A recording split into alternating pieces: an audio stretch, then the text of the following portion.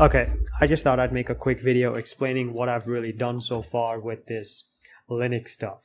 So, okay, it all started with a Windows update. Just don't let your be. I opened up Windows and what do you know, there was an update. And I also tried to basically get some text writing software, but it turned out to be a virus or whatever. So all the cliche reasons. And then I just decided, okay, I am done with this crap. And I just booted up Linux Mint. Why Linux Mint? Because I heard it was an easy distro or whatever. So I just went with it.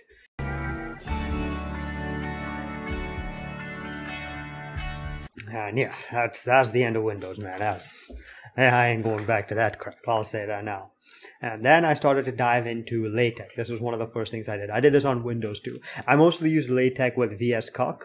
And I understand this is horrible. Don't get me wrong. But I guess it's better than using LibreOffice. First, I started with LibreOffice because I was looking for alternatives to Word. It all started with Word, believe it or not. Because Word, if you didn't know, actually charges like $1 a day, which is just ridiculous. I'm pretty sure there are people in the world who make less than that.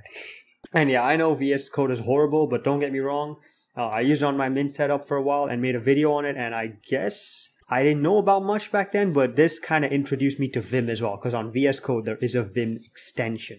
Yes, this is not Vim itself, but it's a Vim extension, and it got me roughly used to the key bindings. And I'm going to be honest, it was very uncomfortable at the start, but it got me used to the Vim key bindings. Then I tried to learn Kali Linux for a while and then realized I should just focus on learning hacking tools instead. So that was the second distro I downloaded, Kali Linux.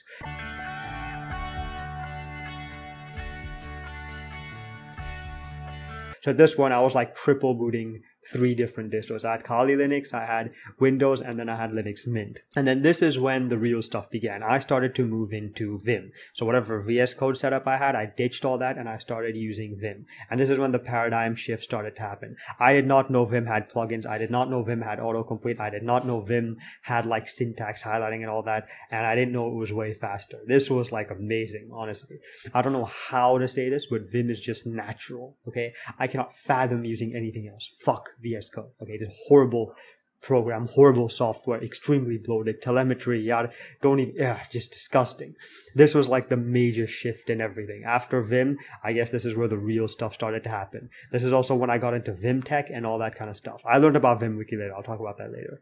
And then this is when the real shit began. Although I was still using Linux Mint, I slowly started to use the terminal for everything. And then I started to see how efficient it was. And this is when I finally decided to download Minimal Arch.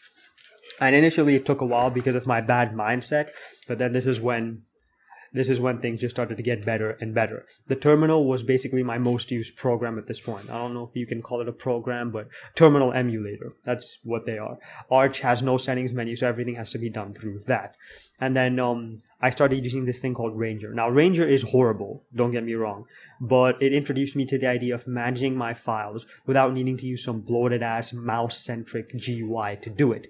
Then I started to use LF. LF was also another groundbreaking thing. The custom shell scripts you can do in that is just amazing. I'll post some of them in the description. It really is good stuff. Then this is where things like VimWiki started, along with Calcurse. Calcurse is also amazing. I'll make a video about that later. But VimWiki is basically like this amazing, ridiculously efficient note-taking tool where you can take notes for any subject except mathematics, I guess, because VimWiki can't really do equations. So I guess you can either use another note-taking software for that, but yeah, this was one of the best. Then I started to make dmenu shell scripts, because in Arch, I would just use a lot of shell scripts to do things.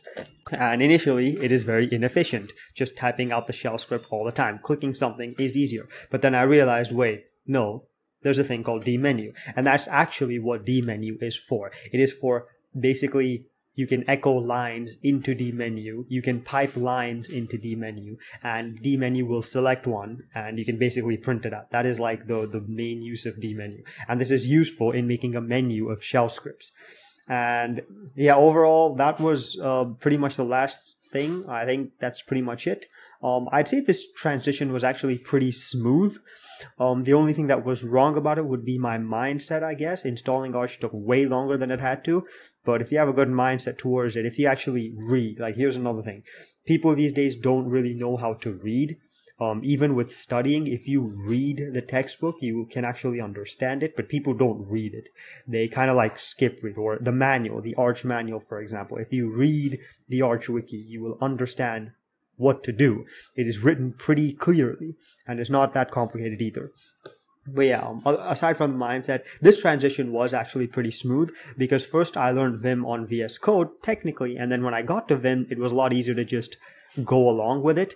And then I had to configure Vim. Obviously, that was new, but then that didn't take too long either. And then after that, I was using the terminal so much at that point that when it came to the Arch install, okay, the install was bad, but then when I switched to Arch, everything being done on the terminal and just Googling a command and then basically just copy pasting it, because you can just, that's really how simple it is. It is actually pretty simple. And then over time, you understand the commands, and then you do dmenu. And then the number one thing I did to make this transition extremely easy, it was very long, okay? If I went back, I would have basically done it faster. I would have said, okay, 1 week on VS Code, and then 1 week on Vim, and then 1 week on Mint, and then I'm just chaining. You can split it up, but so one thing I'd do is I just go faster. Maybe I'd skip VS Code entirely. And the number one tip I would give is you find a minimal FOSS solution to everything, and then you change the operating system. Many people go, I want to download Arch, and then they install Arch, they install Manjaro or whatever, just for the cool looking NeoFetch, and then they just continue doing things exactly the same way. Instead of using Word, they use LibreOffice, which I guess is better, but it's still the same system. The point is to use something better, like LaTeX or GNU Troff if you're one of like the mega elite people.